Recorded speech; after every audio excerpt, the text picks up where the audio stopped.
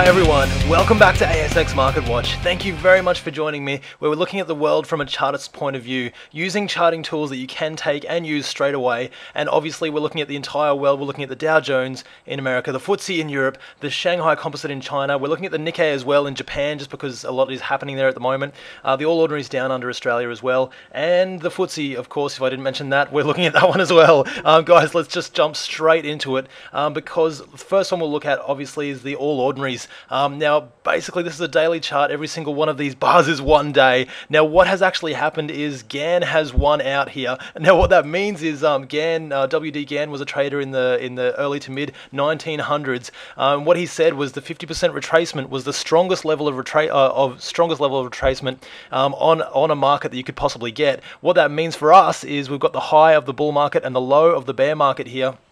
And the 50% retracement level is at 5,000. Now, basically what's happened is the market has found resistance at that level, and now it's started to fall. Now, apart from that, we've got our long-term uptrend line here. So this would be the last level of support. As you can see, we've got the very low, and this is the long-term trend line that has been going since the bottom of our recent bull runs. Now, that leaves no support left on the trend lines, but as you can see, the price has fallen through that long-term trend line. So all we'd be looking for in the future would be horizontal support and resistance there. That's not something that I personally use that much. I prefer to use the trend lines there. What we've had as well is a little zigzag pattern down.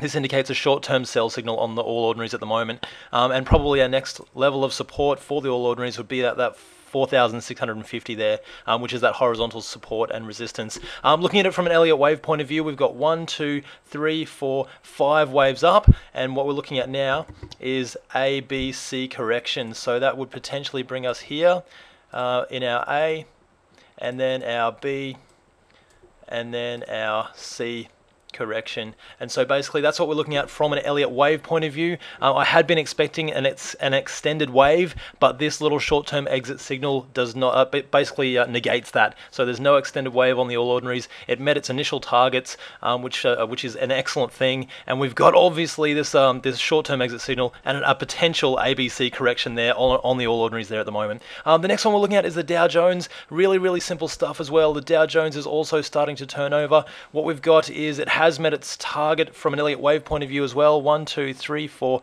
fifth wave here. It reached around about between 75 and 100% of its of the previous move. There we go. Right, actually 100% there, so that's perfect. And that's potentially what you'd expect a wave 5 to reach if it was not an extended wave. And again, we're looking like it might be failing as well, this extended wave. It might not be happening. So again, it's met its initial targets. What we'd be expecting is for the Dow Jones to close below 11,959.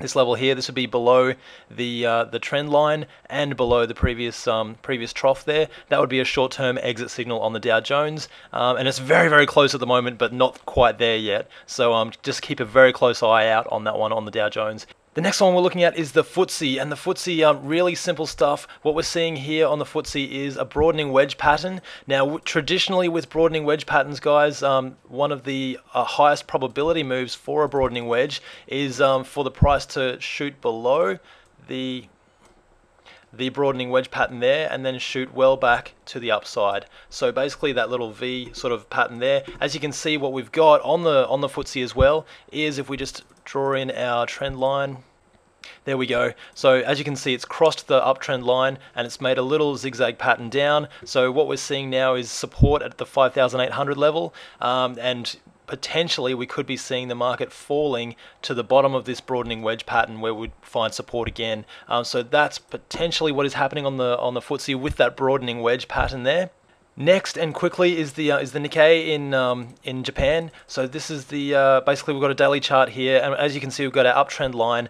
This is up to today. As you can see, it's crossed below that uptrend line and it has made a little zigzag pattern down as well. That is a short-term exit signal on the Nikkei in Japan, and the market obviously is reacting to what's happening there at the moment. So it isn't a short-term exit signal at the moment or a short-term downtrend. Next level of support is at 10,200 exactly, and beyond that we've basically got quite a room for quite amount of falls until about 9,700. So potentially we could be seeing that on the Nikkei. Now, last but not least is the Shanghai Composite. Shanghai Composite, as we were saying, is we called our short-term uptrend, and it's still continuing on the Shanghai Composite in China at the moment. So really, really simple stuff. What we'll be looking for on the Shanghai is a little zigzag pattern down. It has closed below its uptrend line, so that indicates that a trend change is looming. What we'll be looking for is a little short-term zigzag pattern down to confirm it. That would confirm that there are more sellers than buyers coming back into the market in China on the Shanghai Composite. What we've also got on the Shanghai Composite is the medium-term downtrend is still intact. So as you can see, it didn't reach it there at all. And that has continued to provide resistance for the Shanghai Composite as well. So that's what we're looking out for on the Shanghai for a short-term exit signal would be that that little downtrend or that little zigzag pattern down. At the moment, it still remains in a confirmed short-term uptrend. So that is the markets from a chartist point of view, guys. A whole bunch of tools there that you can take and use straight away. I hope that has helped in some small way. Apart from that, I will see you next week, guys, for more charting tools and for another look at the world from a chartist point of view. Thanks for watching, guys. I'll see you next week. Bye for now.